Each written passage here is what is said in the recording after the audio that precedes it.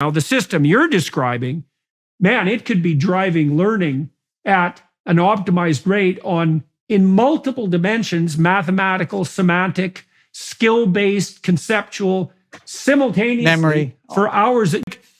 One of the things that appalls me about our education system is with the computer technology we have now, every child should be an expert word and letter recognizer, and they should be able to, say, read music, because a computer can teach a kid how to automatize perception with extreme precision and accuracy, way better than a human teacher can manage.